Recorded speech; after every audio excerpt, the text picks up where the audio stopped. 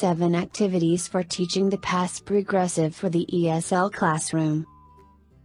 Teaching grammar patterns often involves a lot of class time, and the more activities you have up your sleeve as a teacher, the better. The following 7 activities for teaching the past progressive for the ESL classroom will help your students pick up the tense in no time. 1. Memory challenge. Pull up an image with a lot of actions going on, for example, people engaging in different activities at a park or another public place. You can either hand out printed images or show it to your students on an overhead projector or TV.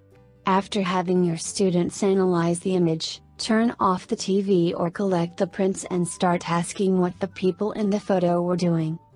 2. People watching. This is a great activity you can perform outside of the classroom with the whole class or for each student as homework. The first part of the activity consists of heading to a public area to watch people going about their business. Have your students bring a piece of paper and a pen and take notes of what people are doing. Later, the students report back what they saw people doing in the past progressive. 3. The luck of the draw. This game is great for practicing the structure of the past progressive.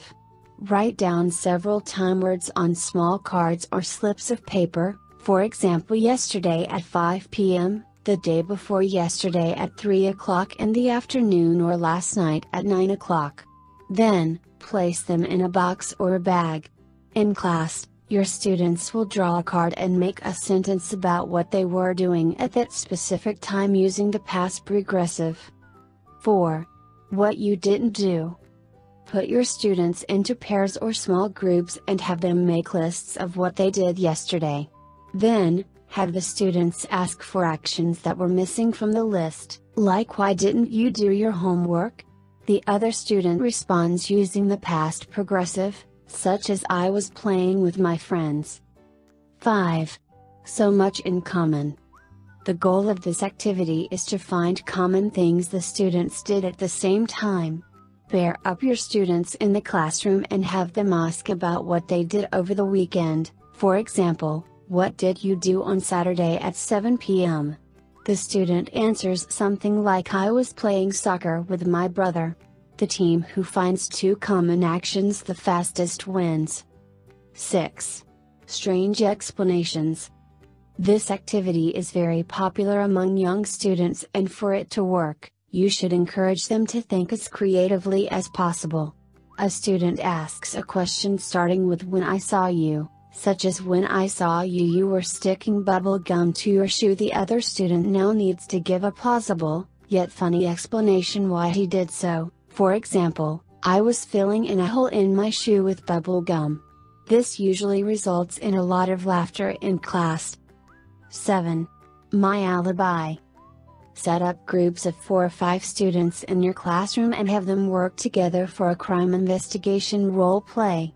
One student plays the investigator whose job it is to find out who stole a cookie from a cookie jar, or something more serious for older students. The investigator goes around asking the suspects in their group what they were doing at different times when the theft occurred, and the suspects answer using the past progressive. It works best if you assign actions to the students beforehand and also name a secret thief. Are you ready to teach English abroad? These 7 activities for teaching the past progressive for the ESL classroom are ideal to help your students understand the structure and usage of the past progressive.